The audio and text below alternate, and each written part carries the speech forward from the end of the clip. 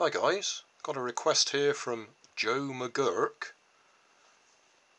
Got to carry an egg for 15 metres using one elastic band and any material I like. Well, one elastic band really doesn't mean anything. You can use any size and it'll still just be one. Any material, I could just use one of my ordinary rubber band powered cars. They'll probably do 15 metres with no trouble. I might have a problem measuring 15 metres because I think the furthest I can go in my house, from the front door, through the hallway, through the kitchen, through the conservatory to the back, is, I think it's 14 metres, not 15. So we'll just have to see if we can do that far, and assume that if it hits the door at the far end it could have rolled on a bit further. To make it, I've got some styrofoam packaging here that I'll use for no special reason, not because it's super lightweight or anything, but simply because this is lying around in my workroom here and I've been looking for something to use it for. So it's a bit flexible, so I think if I glue that piece on top of it, that'll stiffen it up a bit. And we'll just put a drinking straw or something at one end for the axle to go through, and the same at the other end. Not sure how long to make it. I don't know, 12 inches, something like that. Whatever my ruler measures when I cut it. And what else have we got? Oh, to hold the egg, I've got an egg box, so I'll just glue that on it somewhere and we'll see if it works. First thing I'll do is put the front axle tube on.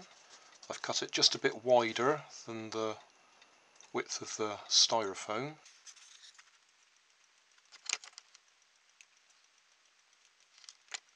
I'll put a bit more hot glue on it in a minute when that's cooled down. That's just to hold it in place.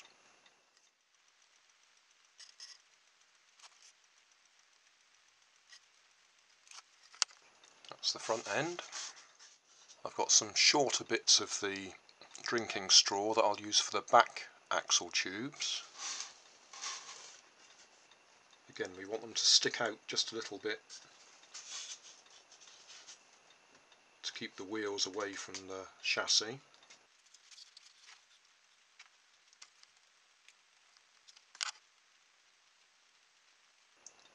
Just let that cool down and I'll do the other one.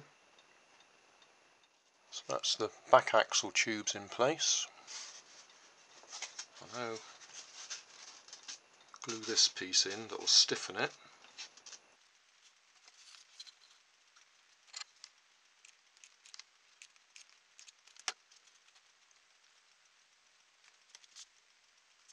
Hold that still while it cools down.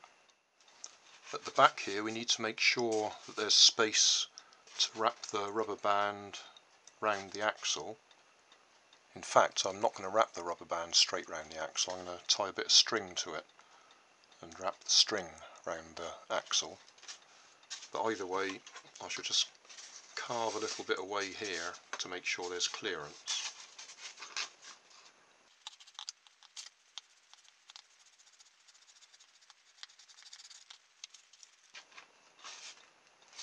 That's probably enough.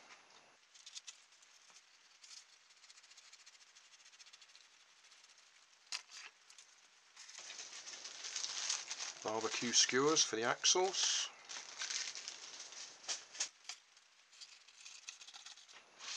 Yeah, that should be alright. Now the string's going to come along here, and then it's going to go round the axle, so it might actually dig in there. I shall have to trim that away a bit. To hold the rubber band at the front, I've just pushed a bit of barbecue skewer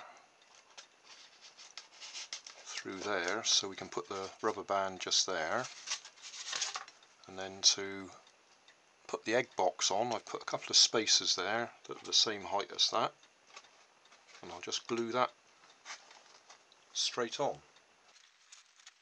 I'm keeping it near the back because the extra weight should help the wheels grip. For wheels I'll just use my normal CDs with milk bottle tops as the hubs. If you have a look at the video description, there'll be a link on how to make these, so I don't waste time building them on this video.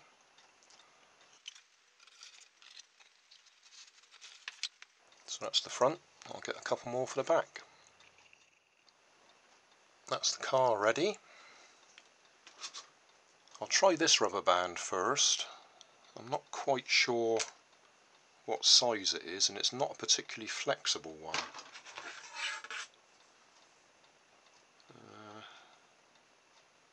It's about 3¼ inches long and about 1/4 inch wide, roughly, slightly less, but it's quite thick. And to connect it to the back axle I'll use this kite string, just because it's thin and strong, and I'll put something on the back axle to hook it onto. I'll probably use a cable tie, I think. They're usually quite handy. Now we need to connect the rubber band to the kite string as I'm using. So I'm just going to tie a big loop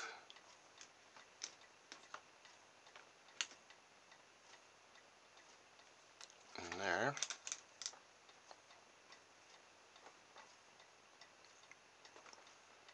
And then it's probably not going to be very clear when I do it.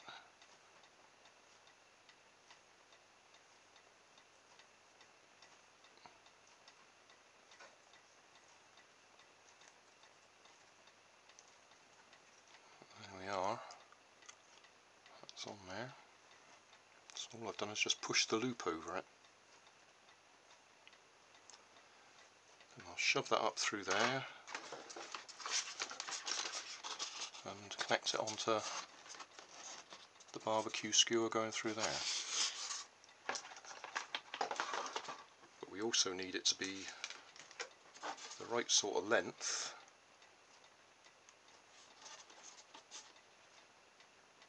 go on there.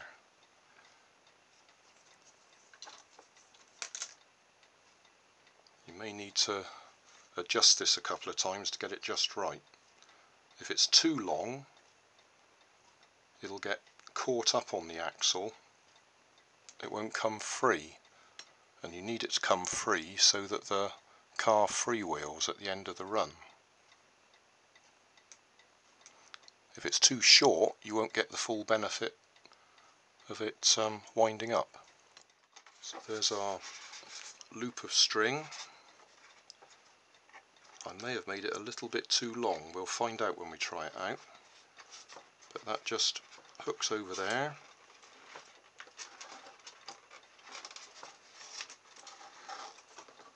And we wind it up.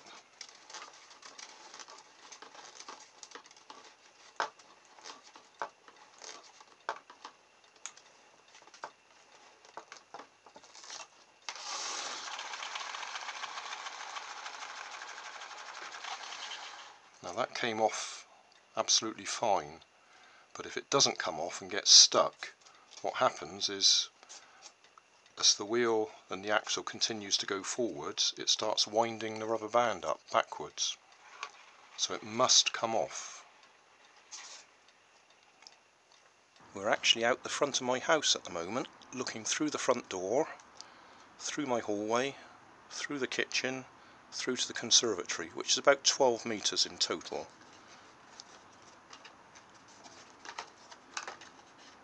We've got the egg sitting in the egg box. I've wound the axle up already. All we've got to do is try and avoid hitting that doorway on the way through, so we can try and get the full distance. Ready?